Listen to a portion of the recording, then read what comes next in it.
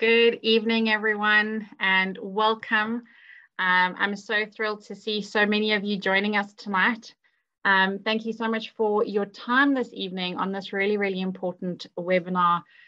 Just really thrilled to have everyone here, so thank you very much.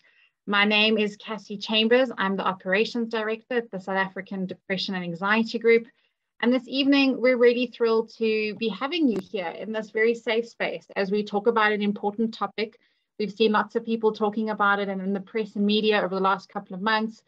But now more than ever, it's really important that we get to talk about mental health, especially amongst our medical students, and learning different ways, tips and tools of how to cope with burnout, anxiety, stress, distress, which all of us can relate to, either in ourselves or someone in our life as well. So thank you everyone just again for joining us. We really appreciate it.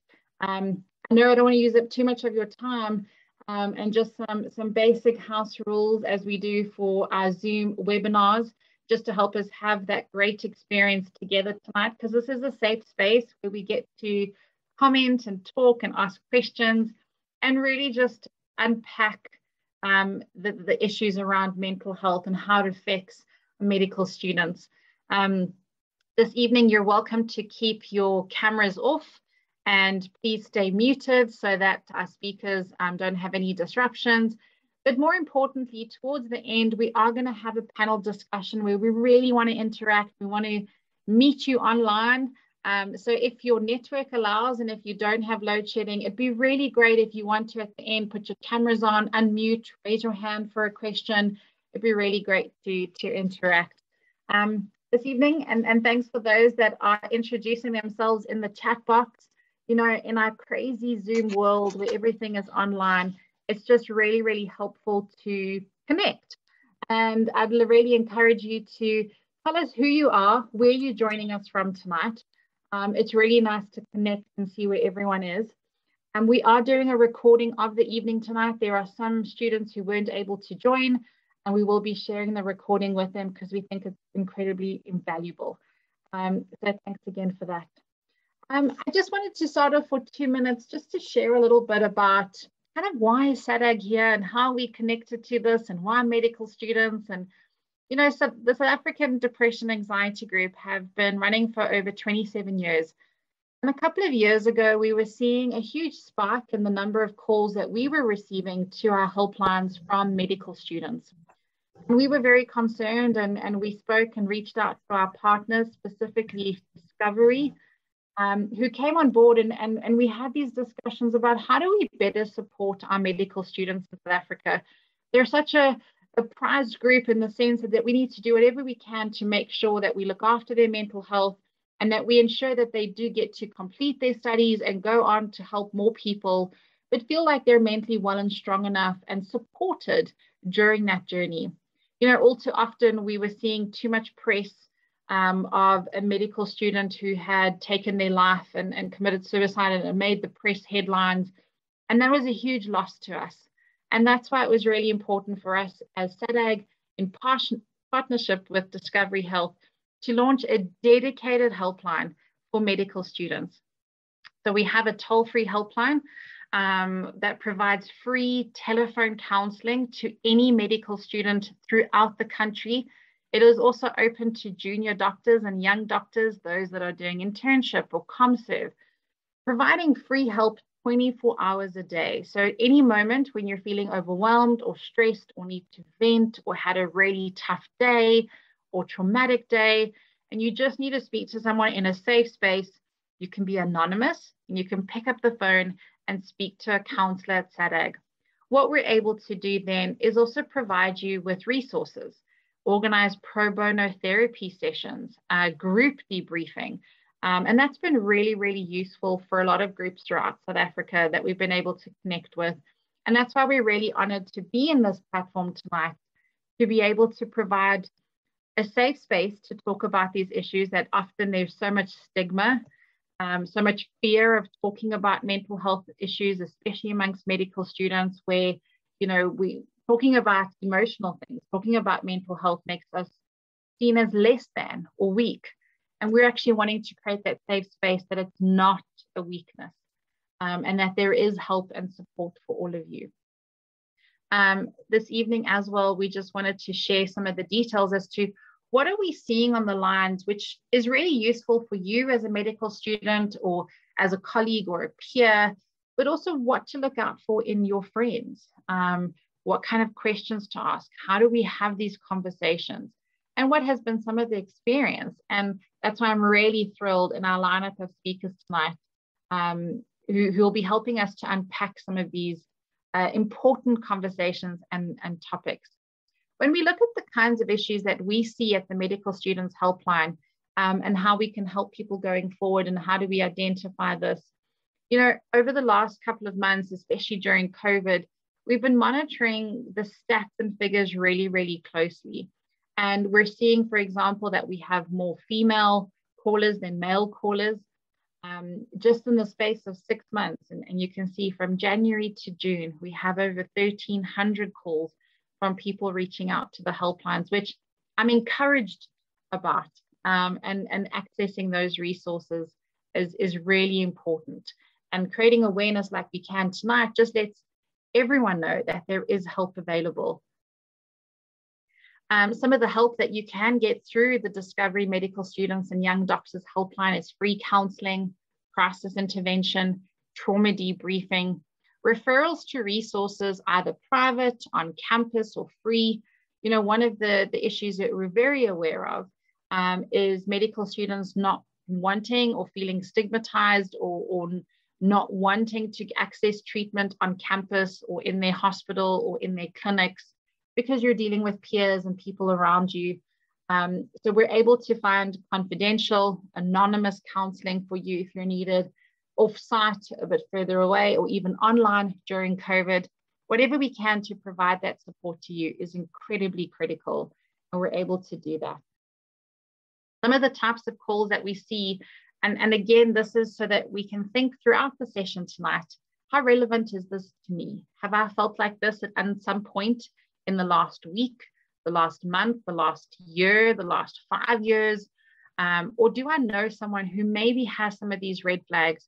And tonight is your opportunity to ask, how do we actually then, how do we start that conversation? How do we get them help? So a lot of our callers that do call in often feel overwhelmed, stressed, depression, anxiety, thoughts of suicide, or even previous attempts of suicide. There's issues of privacy, and there's a lot of fear and shame about accessing help. And that's what we're hoping tonight we can break down some of those barriers. Financial issues, family pressures, lack of support, academic pressure and stress, relationship issues, substance abuse as a coping mechanism. And these are just some of the issues that we're seeing people calling in for help. You know, especially now with COVID, there's been all these extra stresses. I know as well with your unique group, you've had a lot of changes in a very short space of time, a lot of extra pressure. And that's why this talk tonight is so, so important. And we're hoping that it's one of many, that we don't stop the conversation just after tonight.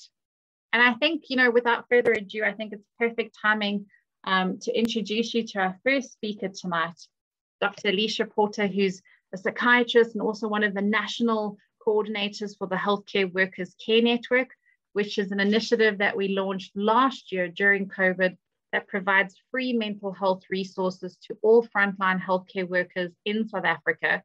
And she's going to be talking a little bit, just setting the scene about the mental health issues amongst medical students, and some of the signs and symptoms and what to do. So thank you very much, Dr. Alicia, over to you.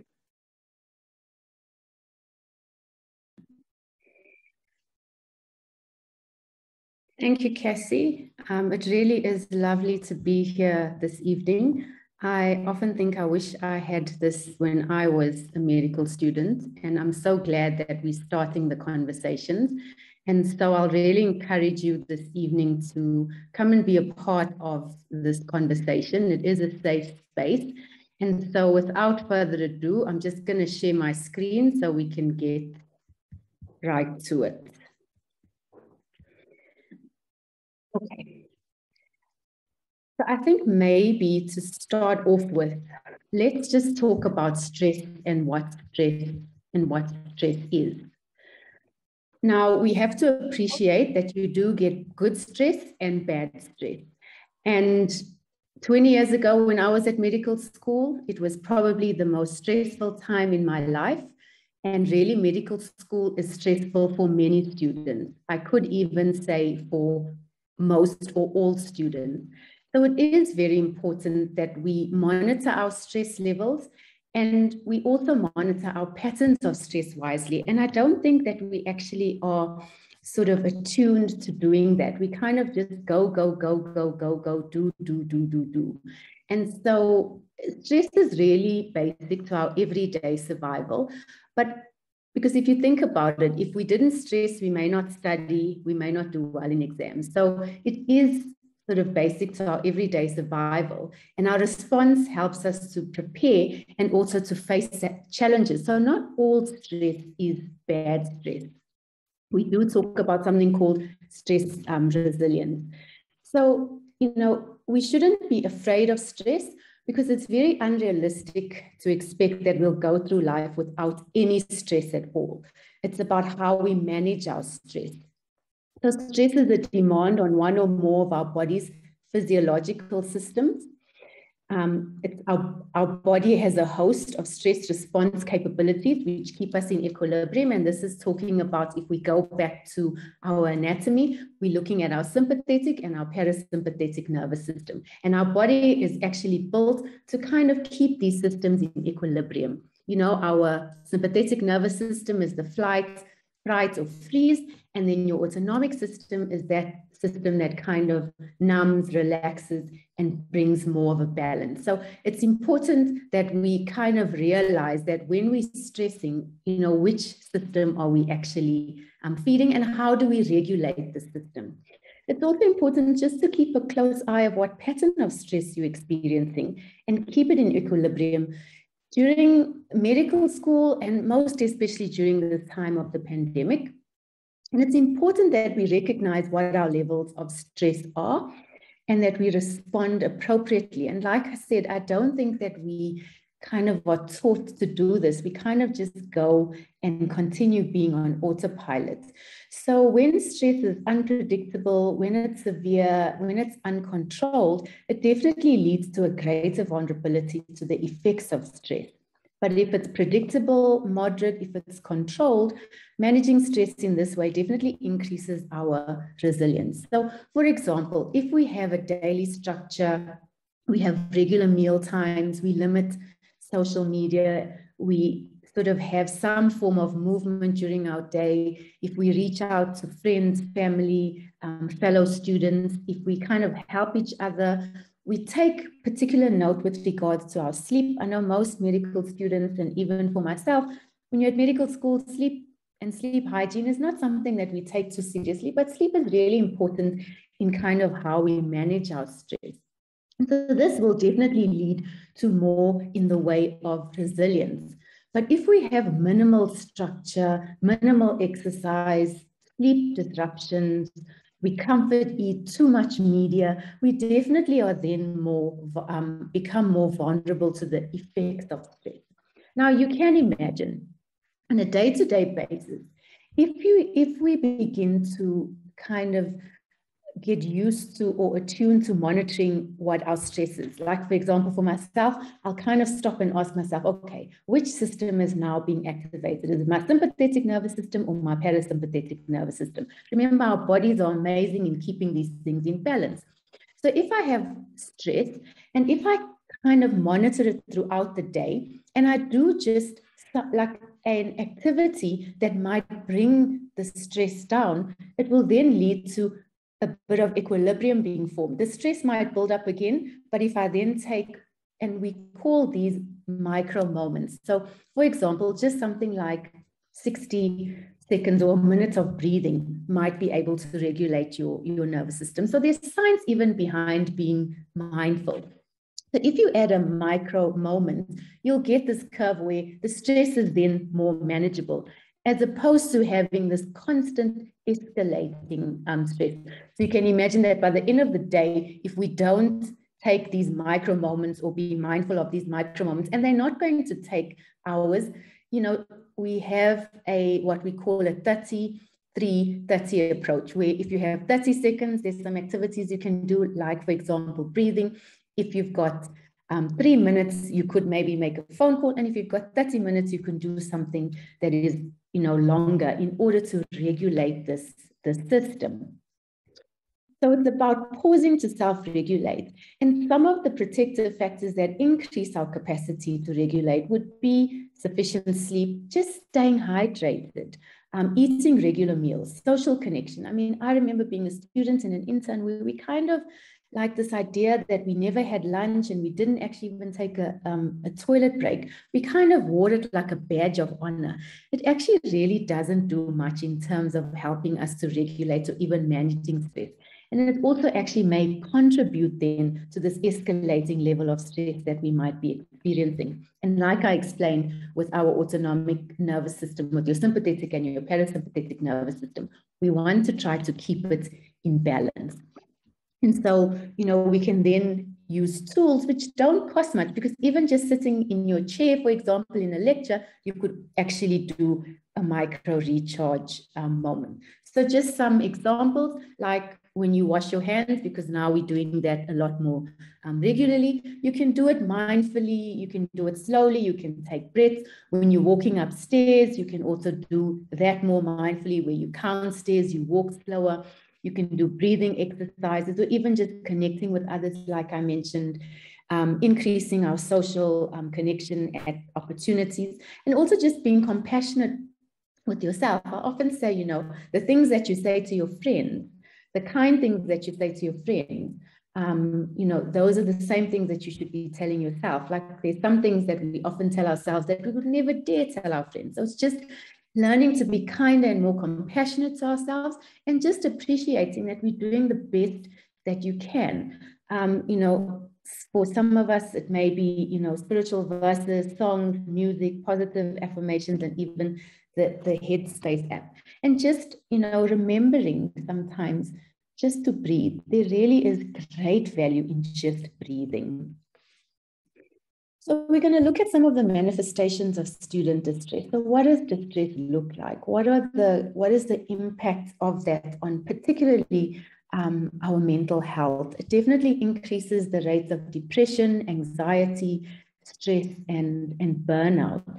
And there are consequences of this distress, because the more distressed you are, it definitely leads to difficulties in your academic performance, leads to cynicism, sometimes academic dishonesty, substance abuse, and suicide can also be a consequence of this distress that is often experienced by medical students. And I don't think it's changed in as many years as medical school has been around. I think these are the things that cause distress and also the consequences of distress.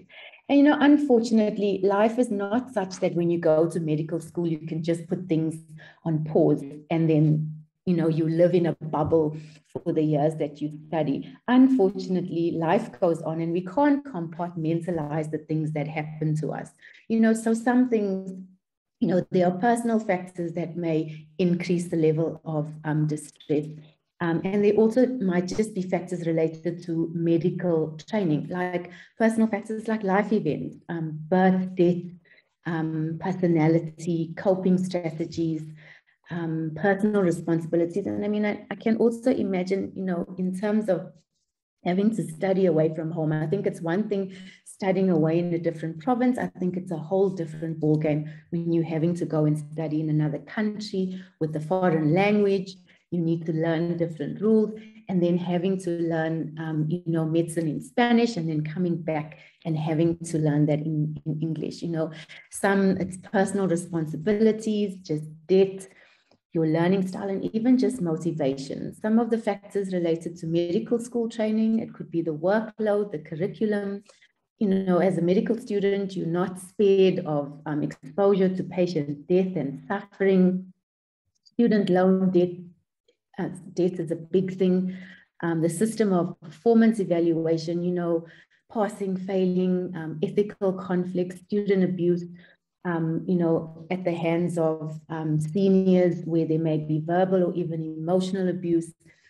sometimes just the institutional culture, and a hidden or informal curriculum as well. And some of the potential consequences of these on a personal level, would be broken relationships, substance abuse, poor self-care, not taking, lack of exercise, a poor diet, a decline in physical health, and even, like we mentioned before, suicide.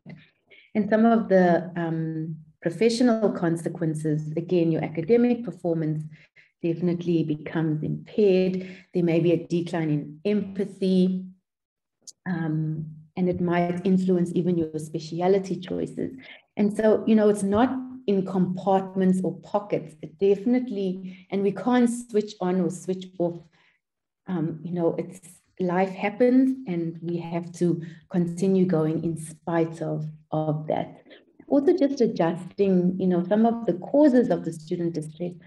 Sometimes we just have, it's just the adjustment to the medical school environment, and even for you guys in particular, maybe just to think about some of your specific challenges, in terms of the impact of entering a highly stressed program in your 5th and 6th year of study. I mean, I remember 5th and 6th year were possibly, the most important and the most, difficult years in medical school. And also just adapting to a demanding new learning environment. You are learning in one way. I often will have students on, during a TAT where the Spanish word, for example, for a disorder, and there's difficulty in finding the English word. But I mean, that's an adjustment in its own, and even just the culture shock, because, like I said, the terminology and the language changes. There also may be an increase in the scholastic workload and the need for academic performance. And also just attempting to master a large volume of information. You join peer groups of equal motivation and intelligence. And I think it can be very intimidating for young adults entering a new environment. I think for anybody entering a new environment, it's intimidating. There also may be exposure to ethical and moral conflicts, dealing with senior professionals. I know there was quite a lot of work done on exposing, bullying in the medical profession. But some of the senior professionals may be burnt out and stressed themselves. They may be cynical. You also might be working in environments where there isn't adequate supervision. You're having to deal with acutely ill children and adults. There may be moral injury, interacting with dying patients, and just understanding the limitations of medical science. A physician once said to me, there's definitely a place where medicine can't go. So we do our best, but we also sometimes hope and pray for miracles. And students definitely report feeling awkward, sad, overwhelmed, apprehensive, vulnerable, angry, and often anxious. Those are not uncommon feelings. If I have to reflect back even on my own medical training, those are definitely not foreign feelings or feelings that are unusual. And then some of the other causes would be student abuse, like the perception of being taken advantage of. Unfortunately, interns are the bottom of the food chain, and medical students are one below interns on the food chain. And sometimes, you can be taken advantage of. There may be verbal abuse by seniors, colleagues, nurses. There may even be, embarrassment and shame. There may be racial discrimination or even sexual harassment.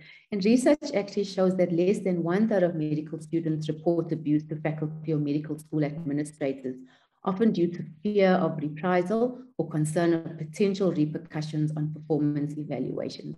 So it really is a difficult position because of the power dynamic as well. And then, of course, personal life events. Like I said, we don't live in a bubble when we go to medical school, and these are some of the life events that may impact us.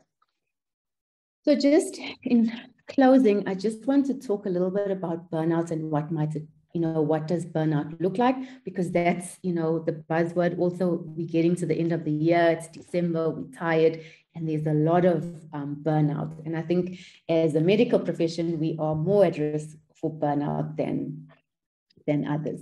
And so it starts with stress. So it's very important for us to actually recognize and manage the stress, at the beginning, because stress leads to exhaustion, which can then lead to burnout, and burnout can actually then lead to full-blown depression. So it's very important to actually begin to manage from the very beginning so that we don't get this escalation from stress all the way then to depression. And as a health worker, our important relationships is definitely with ourselves, but also our colleagues, our patients, and our family members. And I was saying to a group of healthcare workers recently, by the fact that we chose medicine and the health sciences as a profession, we kind of play the same roles in our families where we are the fixers, and there's, for a lot of us, when we went to medical school, it was kind of like you were the first person in your family to go to medical school and do this thing. And so the whole hope of your family was kind of riding on your shoulders. And so those are quite, that's an important relationship and also a dynamic. So Maslow defined burnout as a syndrome of emotional exhaustion, depersonalization, and reduced personal accomplishment that can occur among individuals who work with people in some capacity. Now, some of the signs of burnout, the exhaustion, it can either be physical and emotional exhaustion, just dreading work. Some people describe it as having to peel yourself off the bed and then drag yourself to work. When you open your eyes, you think, oh, could this day really, is it really day? There's a lack of awareness of cognitive and emotional changes. In terms of a loss of personal accomplishment, it could be a decrease in job satisfaction, a lack of joy and positive emotions related to work. With the depersonalization, this is where there may be a lack of patience, a deterioration in relationships. You may become disillusioned or even just cynical. And what does burnout sound like? It's this on repeat. I can't take it anymore. I need a break. And this is repeated daily. I just can't face another patient. The workplace is awful and toxic. I'm done. Maybe I'm not cut out for this. If those are some of the things that you might be saying, you may very well be burnt out or on the brink of burnout. And so I hope that this evening I've given an overview of what stress and the importance of managing stress. It's not about avoiding stress, but it's about managing our stresses. What are some of the things that might cause distress for us as medical students? And then just looking at burnout. So I'm going to hand over back to Casey. Kathy, sorry. Thank you so much, Dr. Alicia. And I think that's really, really helpful to set the tone with some really practical tips and tools, and I think especially to pick up on those signs and symptoms and to see how it can actually escalate if we don't take it seriously and we don't get help. So thank you very much for highlighting that. I think now what's really important is being able to have a conversation as we've set the tone and we've spoken about this and really reintroduce these kinds of issues, is to now, have a discussion. And please, if you have any questions or queries, please, now is the time to post in the chat box.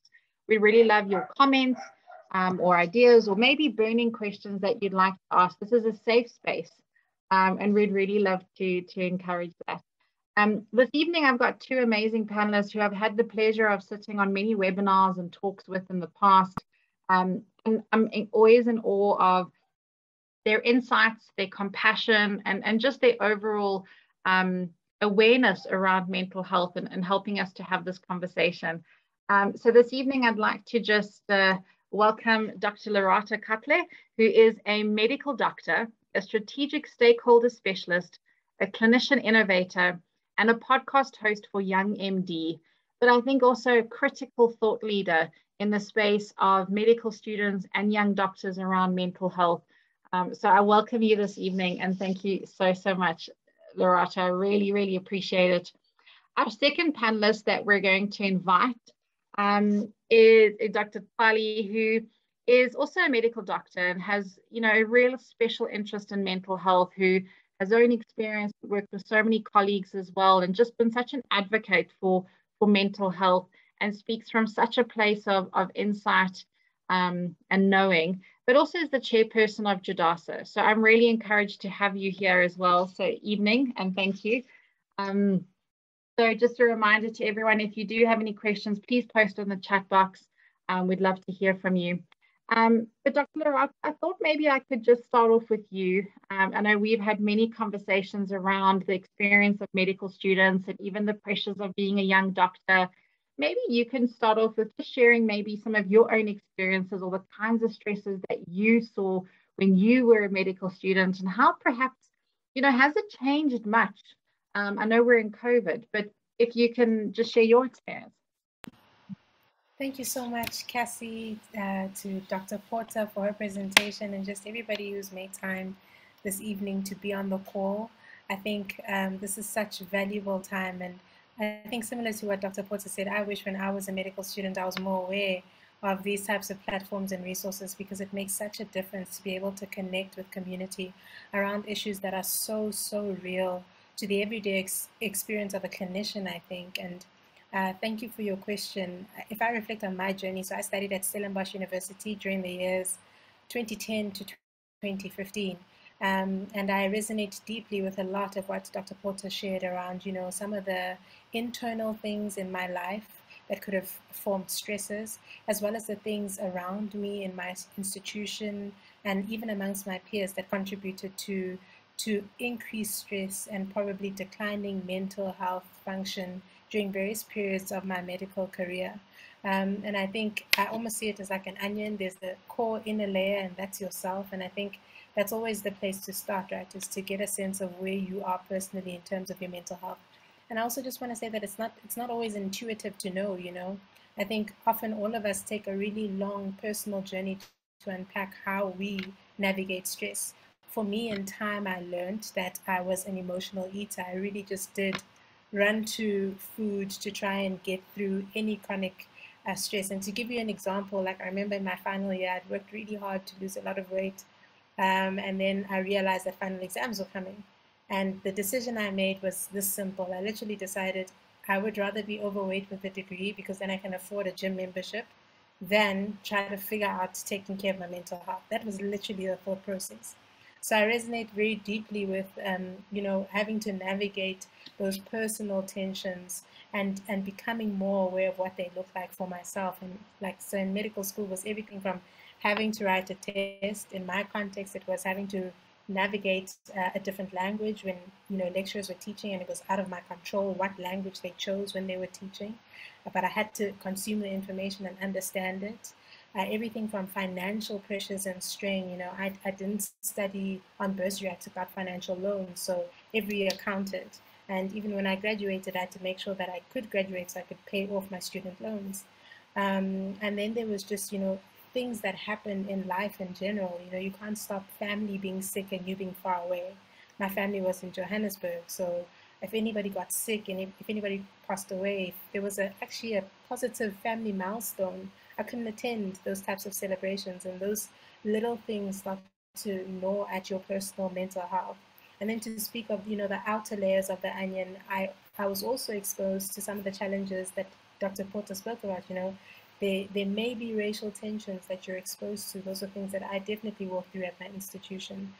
Also just things around, people's socioeconomic status. I didn't necessarily have all the means that other kids in school had. Didn't have a car to go get my groceries. Something that's very simple for something else, I need to think 10 steps around, how do I get the food for this next week? So it was those types of issues, but I think navigating it around community was important. So having people around me who are navigating the same struggles, speaking to seniors as well, so that you don't feel like you're crazy when you see something or you notice a pattern that disturbs you. I think that also helped me maintain my sanity. But then also getting involved in the leadership structures. I think personally I had an interest in leadership, so I definitely invested in those roles, and that helped me also gain an understanding of the environment and the opportunities that were available to experience change. So sorry for a long-winded answer, but that gives a sense of my journey. And I also just wanted to add that I don't think that it's unique to being in medical school, and I think this is why this talk is so important, is if you don't start to become aware of these issues or make yourself aware of what your patterns are in terms of your declining mental function, you're only gonna carry on experiencing them at higher degrees as you experience different life pressures and varying life stages. So it's so important to use this time when you are a medical student, when life's pressures are definitely there, but they're not amplified, to really learn about yourself and how you navigate these types of stresses, because life will get more challenging, but the more invested you are in trying to understand how you cope, the better you'll become at coping in life. Oh, and that's so, so important. And I really love the kind of humanizing the medical student and the young doctor, which I think has often created such a barrier to people opening up, to talking, to seeking help. And I think, it's just so evident as well. It is a long journey. There's so many different layers. And I kind of feel like that onion is really big with so many different layers. So thank you so, so much for sharing that. Dr. Teps, maybe I can come to you. I know as well your experience in the last couple of years, you've been working on the front lines, especially during COVID, and maybe just to share like the kinds of stresses that you've dealt with or people around you. How has it been? So it's been quite multifaceted, for lack of a better word. Quite difficult to know where to start, but I'll start from at least the beginning of my internship.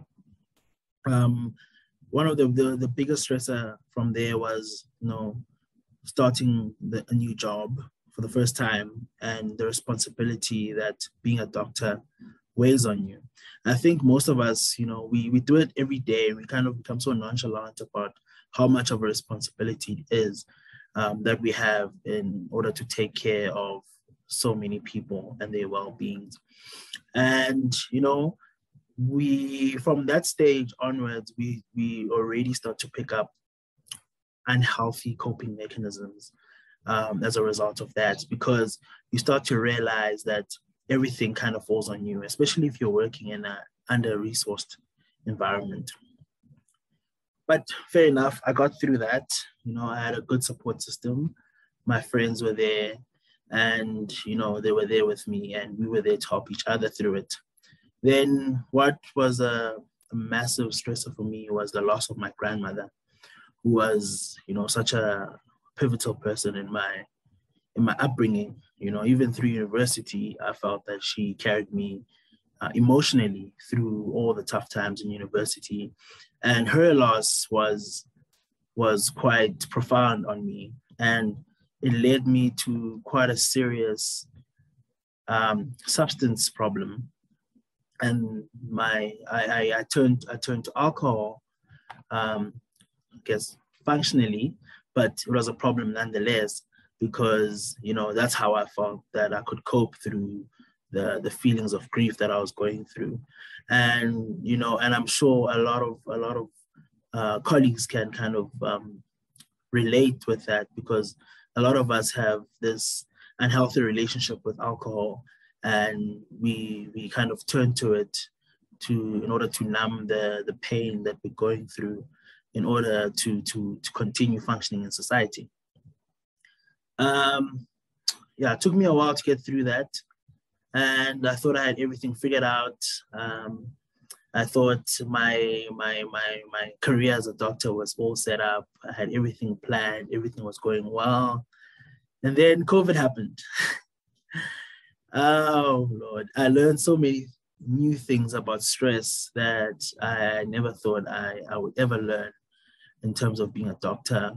Going back to the issue of responsibility that I had learned in internship, and now kind of increased about 10, 15, 20-fold, because as a doctor in COVID, especially early on, everything was facing you, whether it's the patients expecting you to help them, or your colleagues, the nursing staff, the other healthcare workers, looking onto you to kind of carry this, because everyone is kind of anxious about it, and you've been kind of labeled as a hero in this pandemic, and therefore you have to act like a hero, and you know nothing about being a hero. But as a person who's kind of been selected to stand up against this COVID. You know, you take on the responsibility, and now nobody has been in this situation. You can't look up to a senior and say, hey, okay, look, no, I don't know how to handle this situation. Can you help me? You know, you look at your senior, they're breaking down, you're breaking down, everyone's breaking down. People are breaking down because you're breaking down. Your patients are getting worse. There's more and more. And what was worse is that, what was bad for me is that you didn't have time to break down. You know, you didn't have time. You just had to keep going and going and going and going. And I mean, I've shared this before in previous webinars that I really took this hero mantra on my shoulders, because I felt that I had a responsibility on the community that I was treating, you know, because not a lot of people would say, a lot of people are too scared to face this challenge, you know. And I kept pushing and pushing and pushing and pushing, and I started saying some of the things that were quoted in Dr. Porter's talk, you know. And I thought to myself, you know, I know I've been burnt out before, and I know I'm burnt out, but you know, I can't stop. And I continued to push through that, and I got to a really dark place, and I ironically, I was helped by being infected by COVID and having to spend 14 days, it was 14 days at that time, 14 days away from work. And, you know, from there, I actually came to a realization that actually my coping mechanisms are really bad and they need to change. Now that's on me. Now, back to 2018. In 2018, while I was a first year intern trying to make it through life and having a basic understanding of the impact of mental health on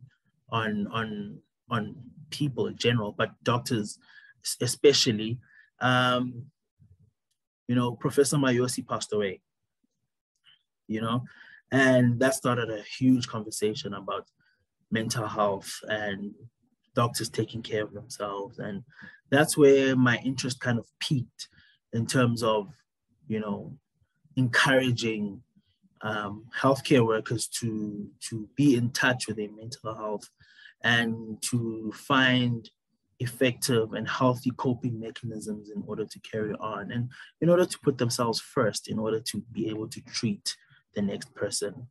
And from there, I mean, I decided to then kind of go into Judasa to kind of follow this passion and to try and encourage doctors to be in touch with their mental health. And I've been working with that, and it's been a very special place. And we've kind of tried ways to innovate and to be there for our colleagues and to make sure that they take mental health seriously, because it's unfortunately it is looked down upon in our profession, and it is associated with incompetence.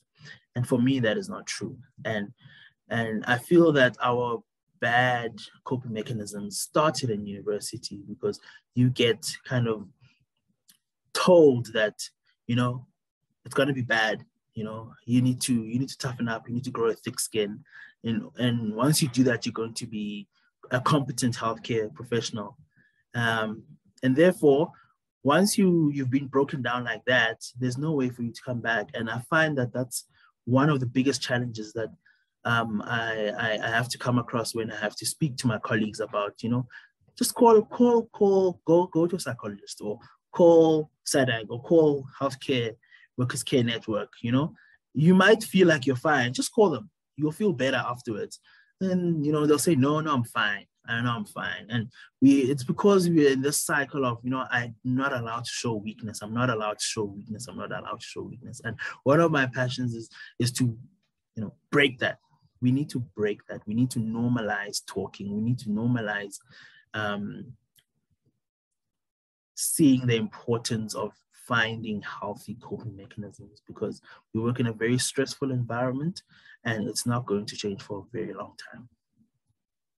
Absolutely. And I really love that, talking about it, normalizing these conversations. And, that's something that we've also seen at SADAG. And Dr. Lorato, I'd like to ask you about this is, there's often this culture, this poor help-seeking behavior, this culture, as mentioned, of, I'm too strong to ask for help. If I ask for help, it's a sign of weakness. Are we seeing enough of that culture changing? And how do we help to change it even more going forward, especially when it's so important right now? Sure, I think my gut says no, absolutely not. We're not seeing enough of that changing yet, but I think the needle is moving, and I think it's moving slowly, just because now there are spaces where these conversations can be had. For me, Cassie, there's nothing more affirming than hearing a consultant talk to me in a mentorship session saying, I'm really struggling with fatigue, or I'm really struggling with having to wake up in the morning. I'm really not inspired anymore. It's making me very tired. And I think once one of my mentors says it's this way, doctors need to stop becoming gods. When we remove ourselves from this pedestal and recognize that we are as human as the next person, then we can start to openly have conversations with full vulnerability, knowing that vulnerability is actually the one thing we have in common with all humans that keeps us connected, right? So for me, I think it's hearing people speak very openly more often about the fact that these are the mistakes that happened in my journey. This is where I fell short. I don't want to see someone else doing the same things. And I think the help-seeking behavior also has to start with self-awareness. I think Dr. Tlale alluded to it when he was speaking to this idea of, when we're in medical school, we're sort of encouraged to toughen up, we learn how to put up a facade really quickly. So the moment when we need the help, it's like, oh, but like, when did you start needing the help? So I think those are some of the complexities, but I think these conversational platforms are important. The self-awareness that we experience is also helping. And something very, very not in the realm of medicine, but I think that also alludes very highly to the fact that people are always thinking about it, is the meme culture that we have. There's always a meme every day, or phrases we use in our culture like bekele beke that allude to the fact that people are actually struggling. So I think the reality is there's an outcry, but the outcry has not yet transformed into actionable outcomes from a personal level where people are really encouraged to seek behavior, and I think seek help. And I think that's a really nuanced and complex thing from every person's perspective. Everything from what you think it's going to mean religiously to what you believe it says of yourself to yourself before you can translate it to your environment, into your context. And particularly in medical school, when you're very worried about, just reaching the goal and the finish line, it can sometimes feel like if you admit that you need help, or if you admit that you need a break and you are burnt out, you are then the very person who's standing in the way of your very goal. So I think we need to be empowered to trust that there's no perfect process. And it's so much better to get to the end of a journey complete, whole, well, rather than just holding that piece of paper that's a degree. In my personal life and in the work that I do with Young MD, I often think it's attributed to the fact that we haven't all agreed or been shown what an ideal doctor looks like. For all intents and purposes, the ideal doctor is just somebody who has the piece of paper, you're certified by the HWCN, and you can do the job. But we need more. Our healthcare context need more, and we need more from ourselves. We need to be a healthy person, somebody who can add value not just at the bedside, but in every other life role you desire to assume or that you currently assume. So I think it's also about having the self-awareness to decide for yourself, what's a good finish line look like as myself? And if I need to take moments to invest in other areas of my life so that I can get there, and that's strong, then that's also perfect. And I think some of the stigma that exists around things like finishing in record time or having to repeat a year always also crashes, the emotional spirit of anybody who's a medical student. I mean, to get into med school, you worked really hard, you were the star student, you probably got all the bursaries that exist, and then you come face to face with a course that's just really challenging and very hard. And for many of the students on this call, you made a big sacrifice. You went to an entire different country to go and pursue that dream, only to come home and to be faced with more challenges.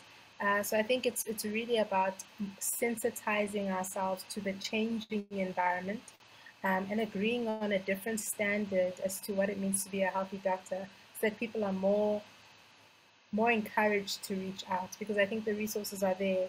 We know Healthcare Workers Network is there. We know the Discovery SADAG Helpline is there. But what is it going to take for us to be encouraged to share that information for ourselves?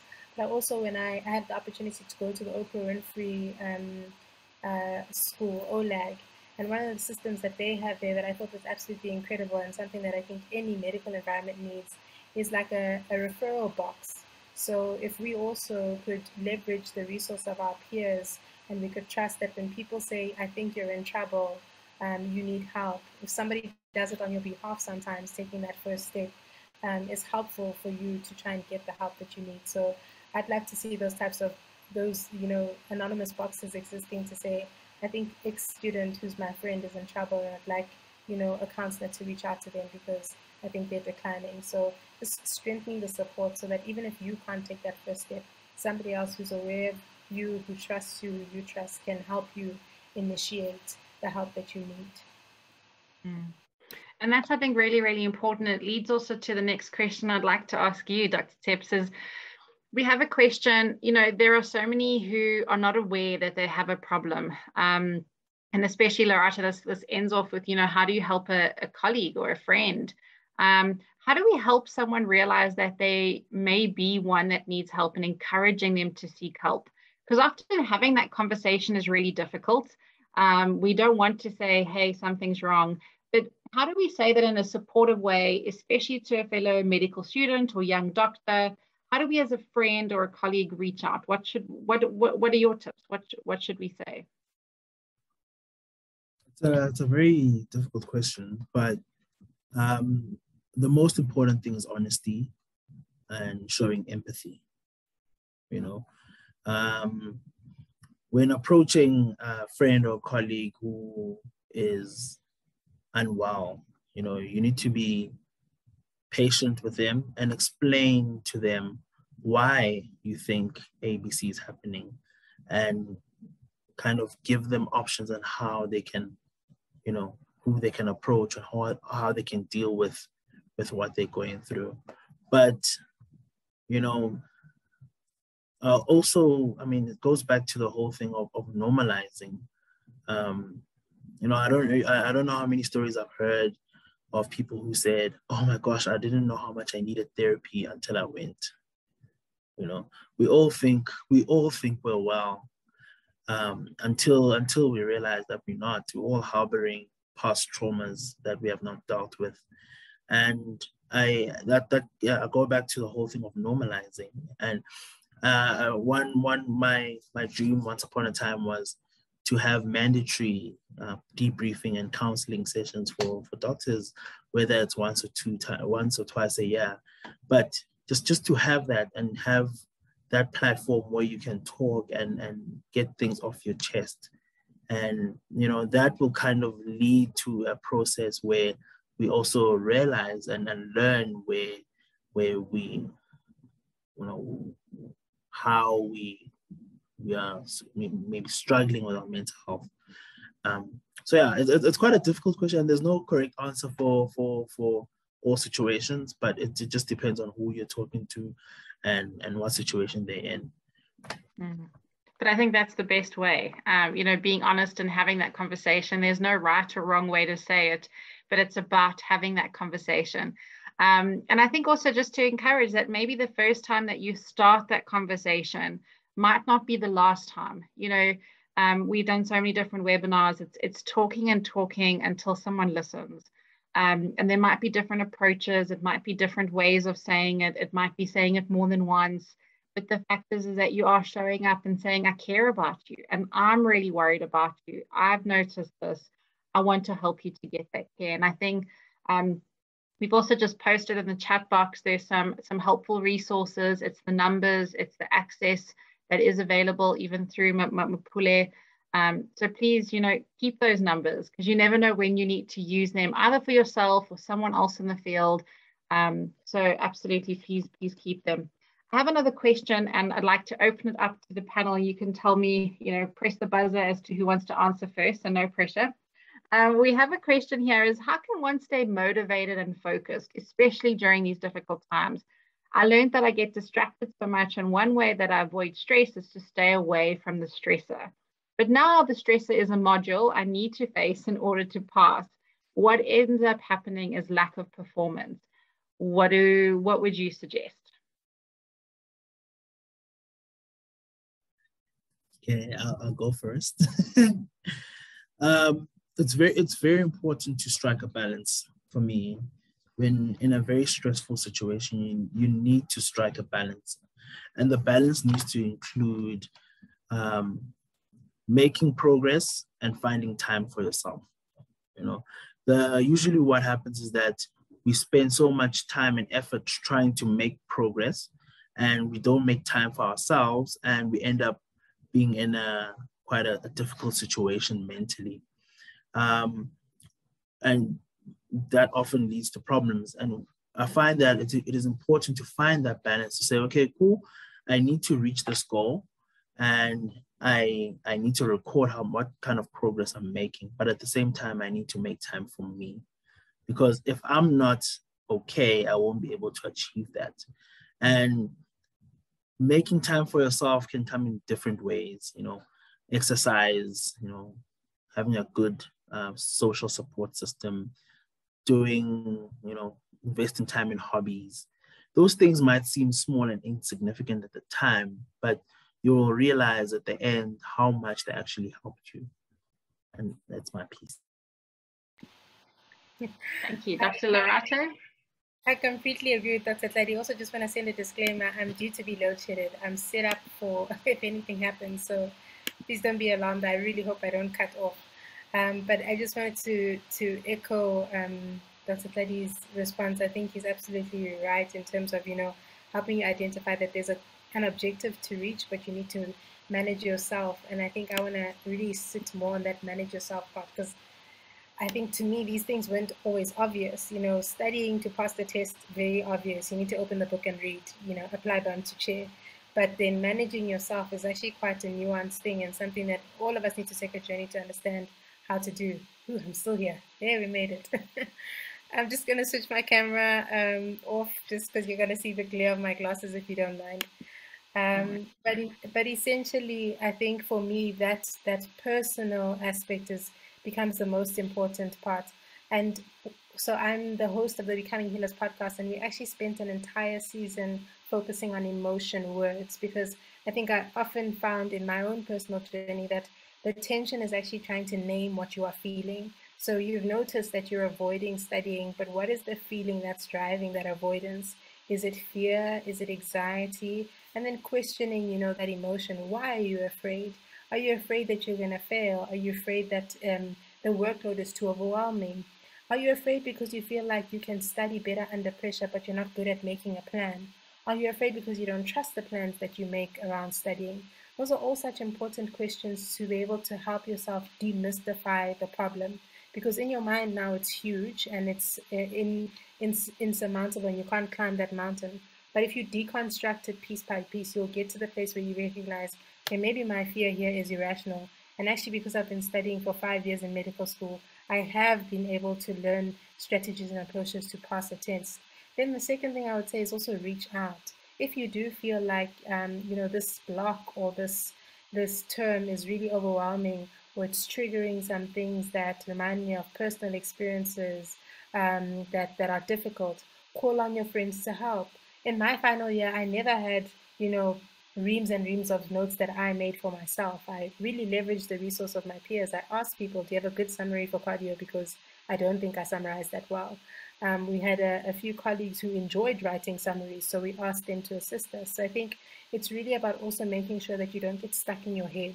Deconstruct those questions and fears. Try to dig into the root emotion that's driving this incessant need to remove yourself from the stressor, and recognize that you have everything that you need internally as well to be able to conquer those fears, but then also reach out externally. A lot of what we're speaking about tonight is really addressing the coping mechanisms that you need. And if you find that you get to a roadblock and you realize, actually, I don't have the coping mechanisms to navigate some of these emotional challenges I'm facing, reach out for help and support. You don't want to get to the end of the block and have lost out on what you really wanted to achieve, which is really passing, when really the journey was probably very conversational and questioning the story you're telling yourself about this block. I also want to mention for medical students in particular, have your own journey. I remember so clearly when I was a medical student, people always told me that final year was going to be the worst year of my life, particularly in Stellenbosch, because we wrote like our exams in like, it was like a hell week, for lack of a better term. We wrote all 7 exams. There was barely any sleeping. And people just painted this picture that it was traumatic. And if you ever come out of it alive, you know, you really were like some hero. Have your own experience in medical school. Take, yes, the lessons that people have to share, but don't hype yourself up about the negative connotations that people have about medical schools, learning, certain lecturers. Believe in yourself, like bet on you, bet on the fact that you can do something, you can do it well, and prove yourself wrong. So I think just to echo some of the things that Dr. Clady said, but also to encourage you to really dig into what are those root emotions that are helping you re-narrate that story of, this is going to be hard, I'm going to struggle to do this, because the story you tell yourself is just as important to drive the outcome you want to see. Absolutely. I love that. That should be, you know, on a big poster or billboard. And I think as well, Dr. Lorato, I cannot share enough or encourage, you know, the students and people attending tonight to please go and find Young MD. If I can ask that you post all the details in the chat box to hear more around, you know, kind of thought leaders in this space. I know through your series of podcasts is that you've covered some really difficult topics that haven't been discussed yet or before in a safe space. And this has really just really started those important conversations. And I cannot recommend to everyone, please go and visit and listen and be inspired. So thank you for that. I'm going to invite Dr. Alicia Porter back. I'd really love to, you know, now that we're wrapping up, and I know that people need to leave and load shedding is not helping us, but I just wanted to come through to you. I know that you mentioned, Dr. Porter, in your slides, a couple of tips and tools to look after, you know, our mental health and really make that as a practice and a priority, especially during these difficult times, the push for the end of the year. What would be your top tips or even tips that have really worked for you to look after our mental health, especially as medical students, especially now, kind of your top 5 tips to cope? I mean, I think for me, it's about keeping it simple. So it's about how to manage stress. And it's not a thing that we were taught, but I definitely think that stress is so much a part of medical school. I mean, we kind of walk around going, I'm stressed, I'm stressed, I'm stressed, I'm stressed, I'm stressed, I'm stressed, I'm stressed, I'm stressed, I'm stressed. You know, so it's about, let's begin to, you know, I think it was Lorato who said, you know, to begin to become aware. So, you know, for me, even now, it's about recognizing where I am on the stress graph and how can I kind of bring that stress into equilibrium. The other thing about it is, you know, another tip I would say, and I think Lorato and Dr. Tlali also mentioned, it's about reaching out. We belong to a community. Just beginning to reach out and also just learning to ask for what it is that you need. And so asking for help is something that I think it's difficult. It takes some courage to actually say, I need help.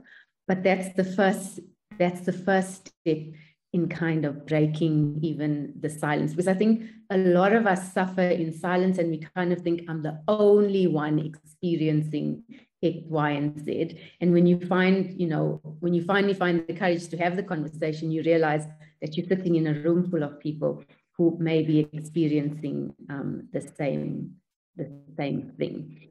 And I think just taking care of ourselves should be a priority. I know we take an oath that says we need to care for our patients and then, you know, patient first and then ourselves. But I think the pandemic has actually changed that completely. I remember at the beginning of the pandemic, Prof. Amy's did an ethics lecture and she said, the rules have now changed. It's take care of yourself first, because you are the greatest resource within this pandemic. So take care of yourself first, and that's how you'll be able to take care of your patients. And I think that self-care is more than just a trip to the spa, having your nails done, having a bubble bath. It really is challenging those narratives that we've had. I hear lots of people, and even for myself, this idea that if I take a rest, then I must be lazy, or I'm not working hard enough. And so it's about challenging these narratives that we've come with, because again, we can't compartmentalize. We come as whole people. So what are those narratives? And it's a very important thing that Lerato said. She said earlier, in terms of, that avoidance that we have. It's about examining, what is this? What is the emotion attached to this? Is it because I'm anxious? Is it because I fear failure? What is really happening, and why am I avoiding this? And so that for me would be how, what I would say would be my top tips in terms of dealing with or coping. But it's about first beginning to understand yourself, taking the time to know yourself and know what's happening for you. And I really think that just going forward, they say in every generation, there's something that you need to be remembered for. And I do think that there is a mental health revolution afoot. As was mentioned, there is a little shift, but it's time to start having these hard conversations, these difficult conversations, so we can break the stigma and we can break the silence and begin to reach out when we need to. Oh, thank you so much. And I think it's such a great way to also just leave that as thought-provoking, and for us to all adopt and to practice. And Lerato, thank you for posting in the chat box those resources. And I've also posted the Healthcare Workers Care Network website. There's some amazing videos on everything from dealing with stress to breathing to previous webinars that we've done over the last year and so. So please go use it as a resource, save it on your phone, have a look at it, explore the website and get those resources accessible. I think just to the end of the evening, kind of your last messages of hope, of just inspiration, and just ending on the importance of mental health and looking after themselves. Dr. Claudia, I come to you first. What is your message to this group of students as we leave tonight and we've started this conversation? What do you hope that they take from this, and as your last comment? Thank you for this opportunity. I just want to say, especially, I know this platform is especially for the Nelson Mandela Fidel Castro students. I know it has been a tough journey to be where you are right now. And I think it is important, even though you might feel like you're okay, it is important to really reach out and address some of the things that you might have experienced in your prior training. But on a lighter note, for me, is to say that it is what it is not an excuse. It's not a substitution for therapy. Thank you. That's really important. Dr. Lerato, I know you're sitting in the dark there, but for your last words of wisdom, your last message for the students that have joined us tonight. Thank you so much for this opportunity. I think I echo what Dr. Claudia said. And I really first want to say just well done to every single student who's on this platform. Well done. What you've done, how far you've come, why you're here means something. And the journey you're about to take to finish this degree means something. My hope for you is that you would never forget why you started, and that reason is always enough for you to continue. Yes, there will be challenges. Yes, you will have hard days, but don't be hard on yourself. There is always hope, and the hope has to begin in you. I hope you recognize that this healthcare sector needs you. We need you desperately, not just to be the person who can do something at the bedside, but to come alive into who you are so that this healthcare system can start experiencing the change it needs. And that can't happen if you're not going to pursue the fullest healing you have on the inside of you. All of us have work to do. Yes, we are healers, but there's a lot of healing we have to do in ourselves to be able to show up in this space as truthful and as authentic as what the space needs us to be. So my encouragement to you is just to never stop fighting to be the fullest version of yourself. Do not throw away your dream. Don't let the pressure of this healthcare system make you think that you've made the wrong decision. You've made the right choice. People need you back home. The people who you chose to do this for, even if it's just yourself or your family, they need you, and it's a worthy cause to fight for. You've done absolutely well, and we're proud of you, and we are cheering you on. Wow, what a great way to end. And I think that's exactly what it is. And I think this is the, you know, that African proverb where it takes a village to raise a child, you know, that there is a village and a support now as well for you as medical students going forward. And just reading some of the comments as well in the chat box. Thank you so much for sharing. And I'm so grateful that this has been in some way moving or touching or thought-provoking for you, and you have more resources at your fingertips. I think what would also be really, really great, and you're welcome to use your Zoom reactions. You're welcome to use emojis in the chat box. You know, if you have any ideas as well going forward of how we engage more, if you want more talks on different types of topics, you know, having more discussions, we want to hear from you. What would help? What are you needing? How can we engage further going forward? If you're keen to join a dedicated support group with you as a group of students, raise your, you know, Zoom emotion thumbs up, give us an emoji in the chat box. Let us know how we can, you know, provide you support going forward, because it is really important. I see a couple of thumbs, so I'm encouraged. But just, yeah, to everyone who's sharing as well in the box, I'm really, really grateful. And to all the amazing speakers who have opened up, you know, our minds and opened up our hearts and shared such valuable tips, you know, only from their own journeys and insights and experience. Thank you so much for coming and sharing this evening and for your time, even in the dark and in the light. I really, really appreciate it. And to every single student who took the time after a busy day to come and connect and hold space for this important topic. Thank you, thank you, thank you. I really appreciate it. And to everyone that's joined, yeah, I hope we will share this recording and all the resources that we discussed in an email in the next day or so. So please look out for it. And if you need anything, we're welcome, you know, happy to stay behind and answer a couple of questions. I'll be here. So if you need anything, just give us a shout. But to our speakers, have a wonderful evening. Thank you, everyone. And we look forward to engaging more in the future. Have a wonderful evening. Good night.